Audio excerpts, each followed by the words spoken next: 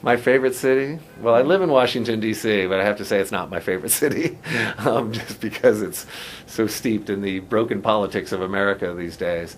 I have to say I love the the metropolises of Canada and Europe. They just fascinate. I mean, Toronto, 50% foreign born. Isn't that amazing? I mean, London. I used to go to London in the 70s when I was a student, and it was basically all white with a few Afro-Caribbeans. Now it's one of the most diverse and dynamic cities in the world, where you used to laugh you couldn't get a good meal. Now you can get a good meal from all over the world in London. Paris, with all of the troubles they're having, just to see it diversifying and struggling with it, I love it. Brussels is such a fascinating city. On and on. I have to say, I just think that migration is a gift to these cities.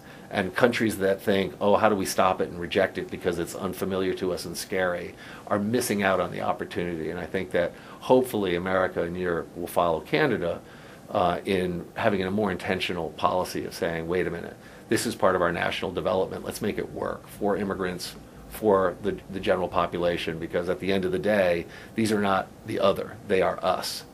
And that's the breakthrough, I think, that we're going to have to achieve in the next generation to really succeed with immigration. So an inclusive concept of right. I mean, but people say, well, are you going to be generous or are you going to be orderly? And we say, yes, be generous and orderly.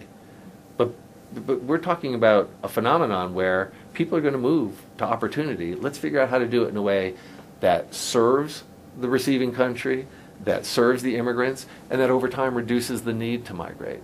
That arc of migration from root causes to movement to settlement is underappreciated. That's why I say we're at the beginning of this debate. I think in the next 20, 25 years, we'll have a much more sophisticated understanding, our politicians will have a more sophisticated understanding, and we'll have policy tools that deal with it.